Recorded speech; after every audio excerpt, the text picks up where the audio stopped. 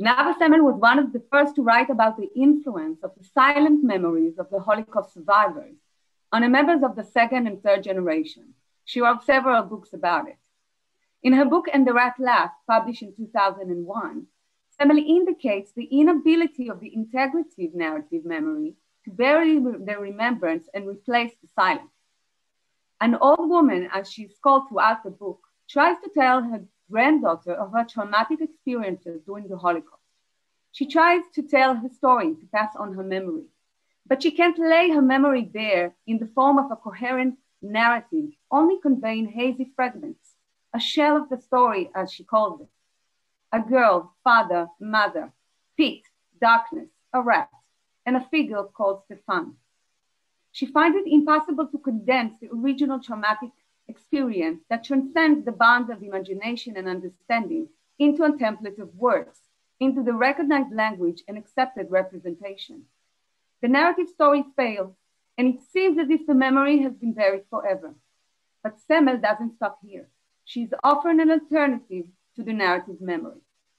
When the fragmented traumatic story transforms into a fictional work of art, a tale, a poem, a myth, as they appear in the various chapters of Semel's book, something happens to the recipient. Even into the future, almost 200 years after the horrific events took place, they feel something of the original trauma. They connect to the heart of the trauma, the darkness, which the old lady tried in vain to explain in words. They remember something.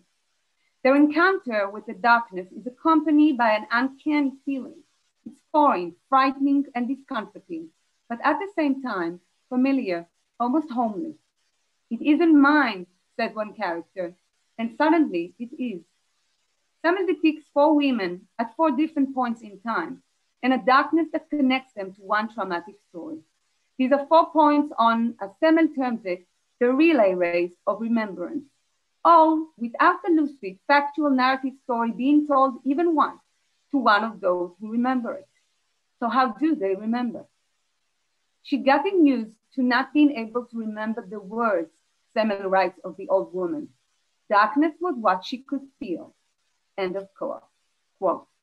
Against the silent narrative memory, Semel posits the emotional memory, a memory located beyond the events and facts themselves.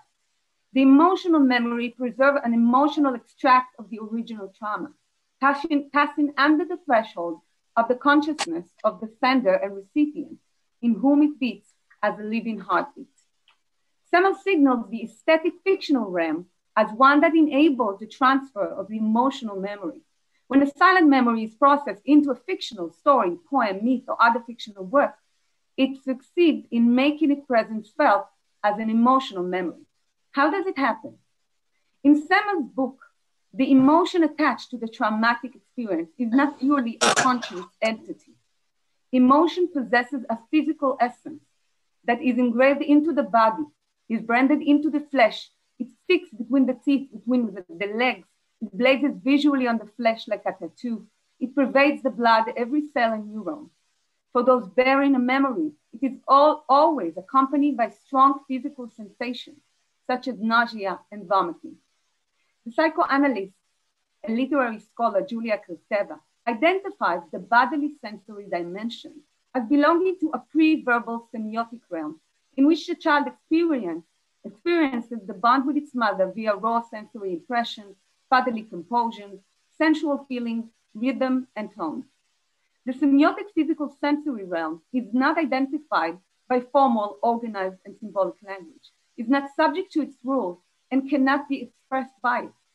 The vivid physical emotional impressions at the heart of the traumatic experience belong to this pre-verbal semiotic realm that precludes them from being coherently formulated via the organized grammatical and linguistic structures of symbolic language.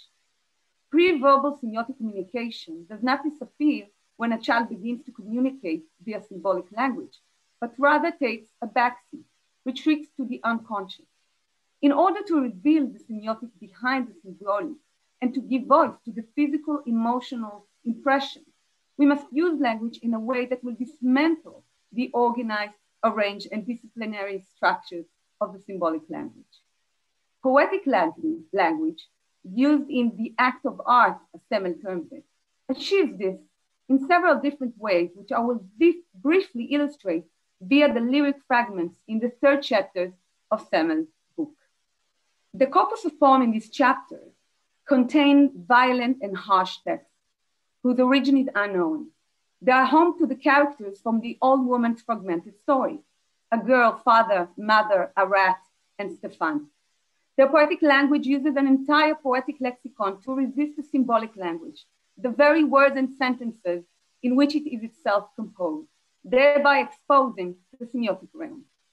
For example, ideas from one semantic field are used to describe experiences and feelings from an entirely different one, driving a wedge between markers and the indicated terms. Like in the poem called Warm, I'll never be cold, for dirt is my blanket. I'll always be warm, for I'll cover with blood. The expectation created by the use of markers that are familiar to us from the semantic field of warmth and safety is shattered in the face of the unusual pairing with dirt and blood taken from the semantic fields of death and war. There is also a transgressive gap between the poem's linguistic register, childish, naive, and innocent tones, and their shocking and sinister content that does not allow us to accept them at face value. For example, in the poem, green is what comes out of your mouth, red is what comes out of your legs, brown is what comes out from behind, black is light. Another way in which poetic language enables the semiotic to penetrate the symbolic is by exposing the language materialistic and formative aspects and the game in which it engages with them. Examples of this include the use of oxymorons, contrast, metaphors, and metonymies, such as black is light, my body makes rain, and a whole child is running out of steam. The text also features numerous repetitions that emphasizes the symbolic language artificiality, such as in the poem A Riddle. Where's the little girl? What little girl? Was there ever a little girl? The compressed repetitiveness also sustains rhythm and musicality, which are some of the signs of the semiotic realm. Semel also uses different allusions to children's songs, stories, and games she embeds in the poem in a way that flips their original meanings, presenting them in a threatening and disturbing light. The poem Lullaby, for example, opens with words from a magical legend. Once upon a time, there was a little Jewish girl, and she had little Jewish hands, but is quickly twisted into a nightmarish poem, and a little Jewish body, and a big hole. The poem Catch seemingly describes the familiar game, but its content reveals a horrific reality. If I run away, he gets even more wild.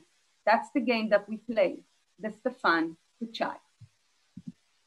The refusal to be written within the framework of the accepted marking convention instill the poetic language with an element of subversion and position it as a liminal language, which undermines and cracks the boundaries of symbolic language, thereby exposing the semiotic realm in which the emotional memory is seared, given the trauma, a voice.